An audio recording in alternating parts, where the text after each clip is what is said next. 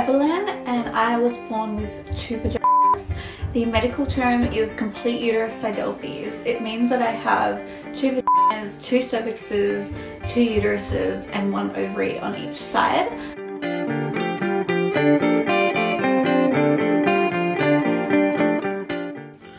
Men have always found me a bit intimidating, so I've always found dating to be a little bit difficult when it got to that stage.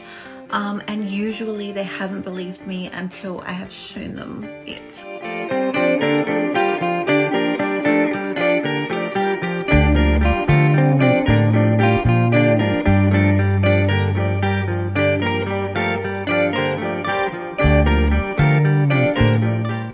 I'm currently pregnant in my right uterus, which means I had sex in my right vagina. My left one is empty.